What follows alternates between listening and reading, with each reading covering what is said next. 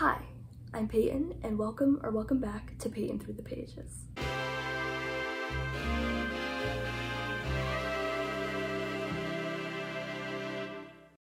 Today, I'm going to be telling you all about my reading goals for 2023. I have 10 goals for this year, and I'm doing pretty well with them, if I do say so myself.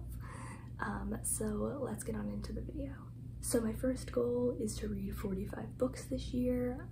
I currently have read 14, I believe.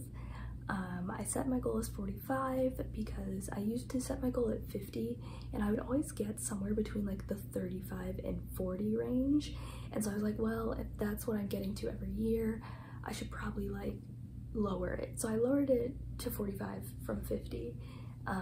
And I've been getting closer to my goal. So the next goal I'm not going to talk about in a lot of detail because I am planning on making a separate video about that, and that is to prioritize reading books off of my physical TBR. My physical TBR is very long, and so I will get into that more at a later date, but I am trying to only read books that I have already bought and not buy any more books and not get any more books like from the library that I don't own. So that is one of my big goals for this year. Goal number 3 is to have no current reads by the end of 2023, so on December 31st. Have no reads that I'm reading, have finished all of the books that I've been reading this year. Every year it seems like I end the year with like 1 or 2 carryovers, and like carryovers are like fine for like a month, like month to month. But I feel like when it's like the year, that like messes with my like year-end stats and everything. It just annoys me. So I'm aiming to have no current reads by the end of this year. Hopefully that'll work out for me. We'll see.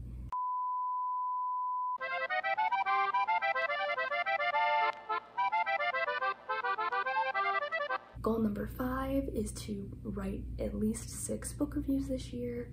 I normally don't review books. I don't know why, because I feel like I can write them, it's just that I like don't. So whether it be in my reading journal or on Goodreads or here, I guess in video format now, I am hoping to review at least 6 books and get in the habit of kind of reviewing and writing all my thoughts down rather than just live texting all of my friends about what I'm reading, because that's what I'm doing right now, and it all gets lost. So I'm kind of hoping to get the habit of like having like a set spot where they all go. Goal number 6 is to utilize the Beat the Backlist challenge by Austin Decker / Novel Night. I found this in like mid-2022, I believe, and I was like, why would I use it now? It's halfway through the year.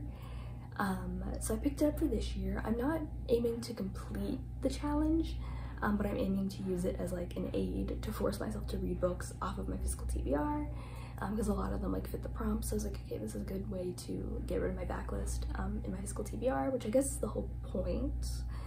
But yeah, so I'm not aiming to complete it. I'm just aiming to like use it to help me complete another goal.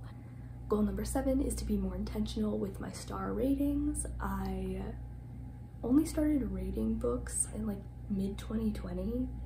And so I definitely want to try and be more thoughtful with what I'm rating things.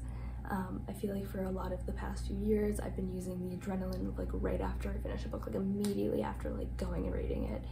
And I wasn't really sitting with what I was reading. So I really want to try to change that this year and be more thoughtful and intentional with what I'm rating books.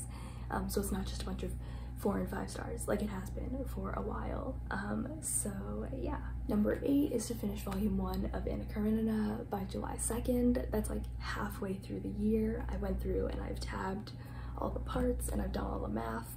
And so when this video is up, I will have already restarted Anna Karenina. So I will be working towards finishing half of this book for the first half of this year.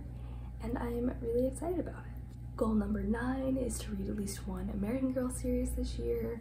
I do collect American Girl dolls. I also collect all of the books that go along with them.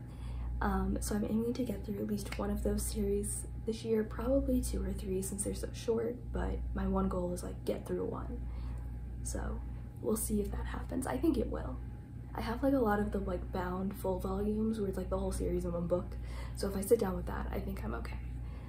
But I'll keep you posted on that. Goal number 10 is to try and keep up with my reading journal for the whole year. I've been journaling since like 2018, and I've never successfully journaled throughout and like consistently throughout an entire year. So I'm aiming to do that this year. I'm doing pretty well. I'm not going to like do a flip through of any sort now or show you any spreads right now because I'm planning on doing that later in the year, but I am keeping up with it. I do it like once a week. So yeah, that is my reading journal and also my final reading goal or reading related goal for 2023. Thank you for watching. Feel free to leave a like or a comment or subscribe if you feel compelled to. I hope you have a wonderful day and I will hopefully see you in the next one. Bye!